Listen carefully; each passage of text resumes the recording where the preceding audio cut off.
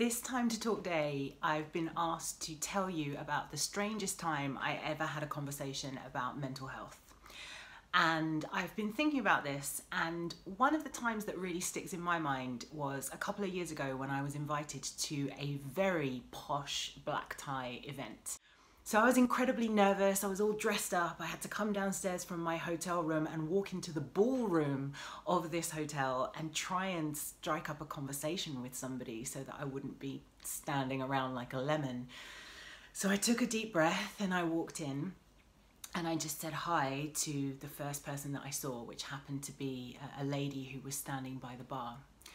And during the course of the conversation, she started to tell me about her divorce.